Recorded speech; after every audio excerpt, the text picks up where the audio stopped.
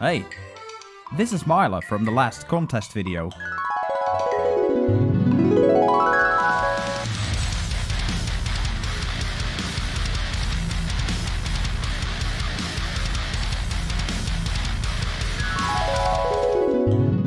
As a reward for her bravery, she may participate in this challenge. And today's challenge is...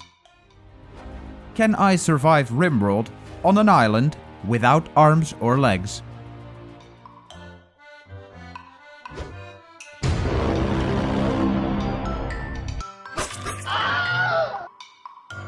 Good luck, Mila.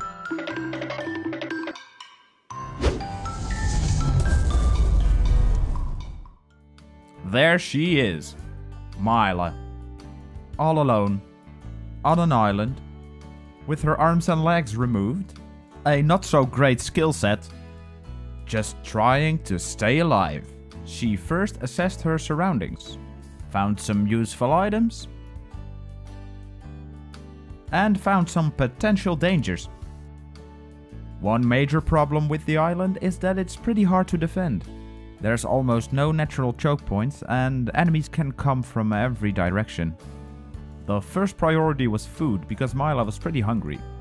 So we placed a stockpile zone and started harvesting sea sponges. And soon after that found out you can't eat sea sponges. I guess we're able to eat this, right? Yep, there's nothing there. Okay, let's cancel these ones. After that disappointment, we found out that the whole island was literally loaded with devil's claw and coconuts. More than enough to sustain Mila for a long time. The only problem here is that because she only has 2 steel arms and a low plant skill, harvesting these coconuts took her a long time. Actually, because of her having only steel arms, everything takes a long time.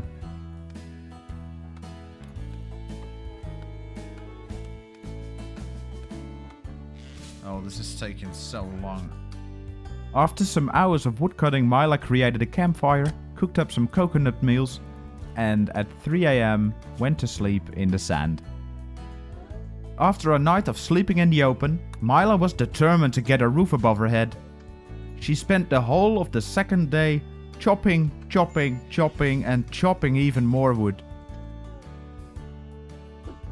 Then, before she could start building the base, she had a mental break, which lasted longer than a whole day.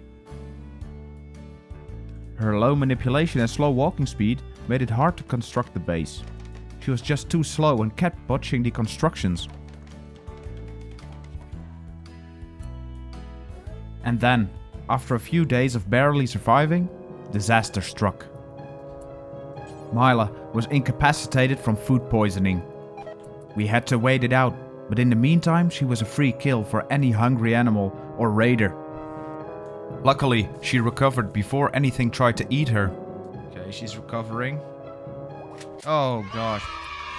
That was awful. Okay, After recovering from the food poisoning, she continues to work on the hut, which took another 2 full days.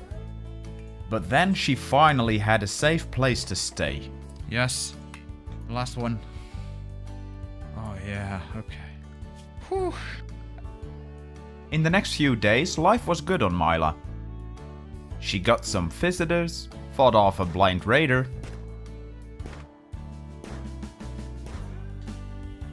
he's blind, got some traders passing by, hello, and even attempted to start some farming. I can't even plant it, okay. Another trader stopped by, but had some difficulty feeding themselves, which Mila turned into a little profit. Oh wait, I can sell back the bow. Wow, it's gonna make me rich. With everything going so well, she could focus on expanding the base. Time for a stone cutting bench. The only available material to make it out of was some steel lying in the water nearby. After a few long days of wheelchair hauling the steel to the blueprint, it was finally time to construct it. Come on, don't f this up. Oh. And suddenly our first potential new pawn showed up. A deserter from the Shattered Empire, followed by one of his former brothers in arms. The Shattered Empire would hate us from letting him join, but having someone around that has 4 friggin' limbs is worth a lot more to Mila right now. And now it's time to have some fun.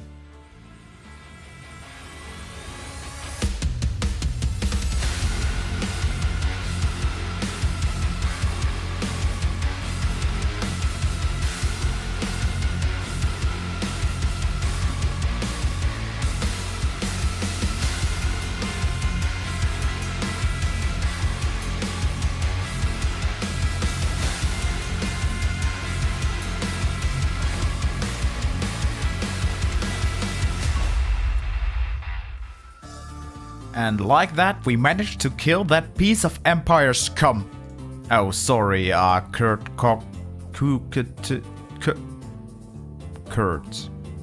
Yeah, Kurt it is. Almost immediately after Kurt joined, both he and Mila got a mental break, and then got raided.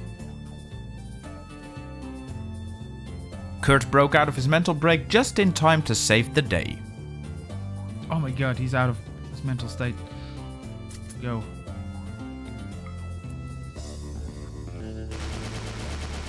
How could you miss that?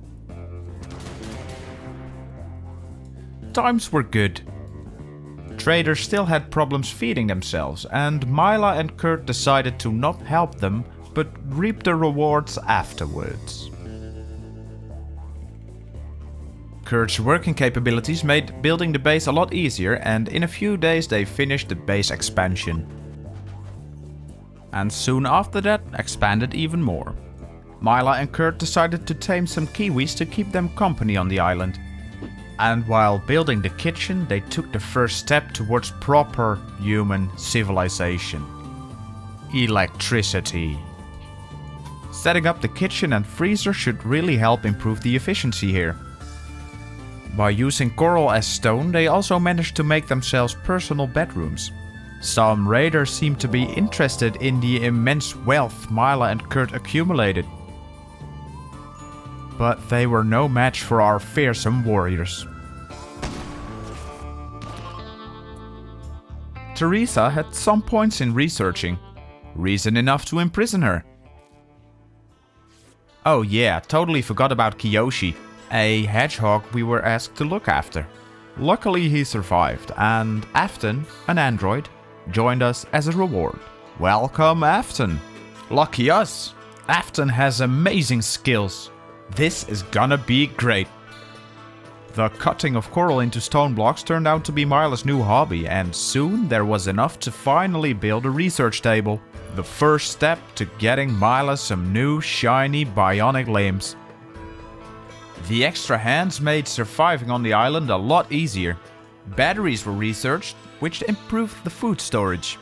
Kurt managed to kill the huge frickin' snake thing, and they got some more floors and even paths going. After that, they even managed to make a dedicated storage room. The cherry on top of the cake was our prisoner Theresa joining, and very soon after a random girl named Conrad joined. And then it was time for a tribal raid. Boom! There were only a few archers, and the water really did a good job of slowing the rest of the raiders down.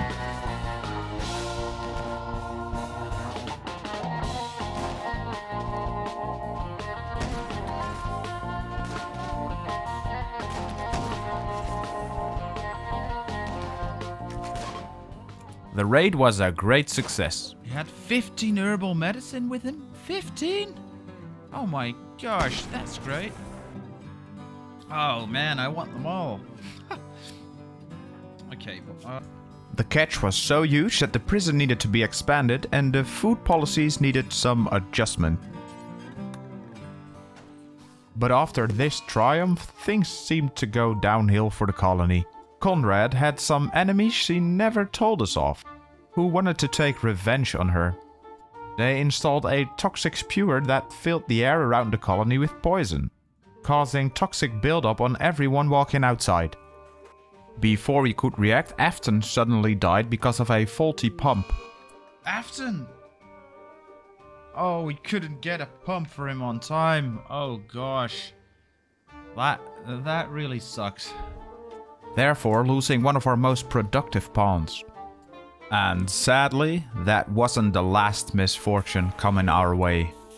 While Mila was still recovering from another android raid, the colony got besieged. Kurt and Teresa were the only ones capable of wielding a weapon at this moment. They tried to destroy the siege equipment, but that didn't really work out.